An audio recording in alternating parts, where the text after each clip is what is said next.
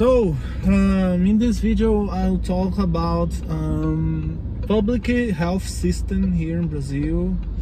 Is it good? How it works? Okay. We call here the SUS, Sistema Único de Saúde, Universal Health System. Okay, let me talk about it. And first of all, I will say the public health system here in Brazil is one of the best in the world. Okay, and why I say this? Because you have universal procedures in the health procedures. Let me say, if you need a surgery, a complex surgery, all kinds of surgery of health procedures you will have here. Okay, that's why it's called universal health system, universal health system. And you have access to this service everywhere in Brazil, even if in a city or in a capital. Okay, we have the kinds of public health network everywhere.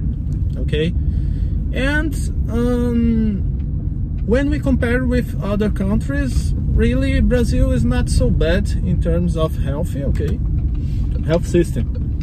The problem is the same problem with everything that is free. Let me say like this: what is free has infinite demand.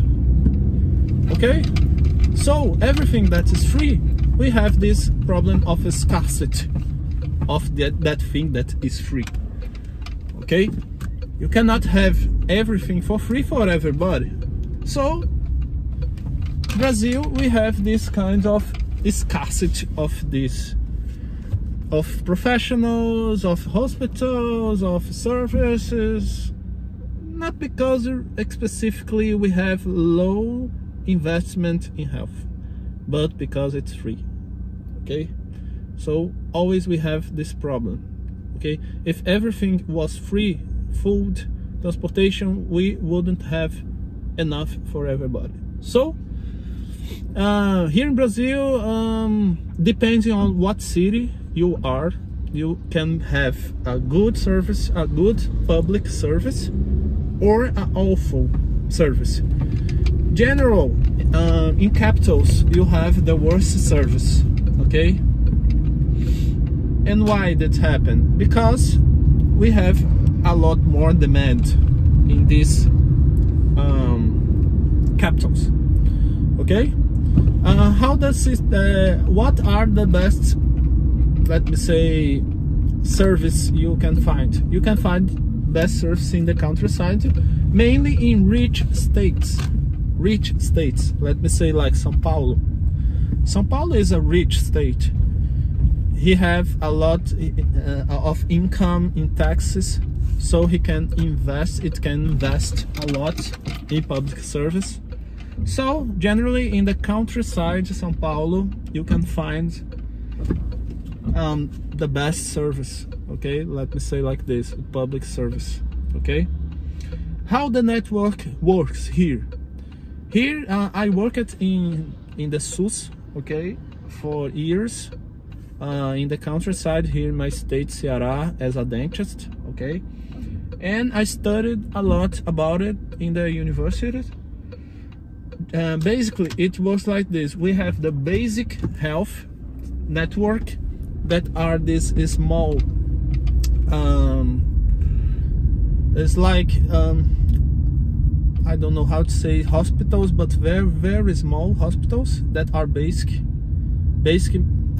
health service that are in the countryside, are in the neighborhoods. Okay, they do like this primary attendment, like small things like this. Okay, urgencies, things like this. Okay, and if you need something more complex, okay, you go there first in the basic attention, the primary health service, and you get a requirement to go to the complex procedures like surgeries that are in the big hospitals, okay, generally if you need complex things, okay. But here these procedures can take years depending on the procedure.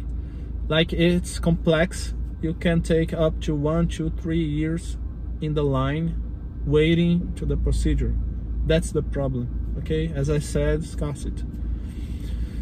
For many things here, the SUS, what about the medications, okay? They give medications too, okay? That's cool, okay? You can get for free, not for free because you pay for the tax, but they give you the medication if you need the basic medication, not all medications, but something basic, okay. And that's it.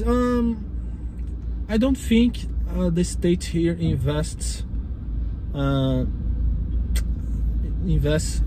low amounts of money in health. They invest a lot here, okay. But as I said, because it's free, it will never be enough for everybody. As I said, okay, what's available for free has this problem of scarcity.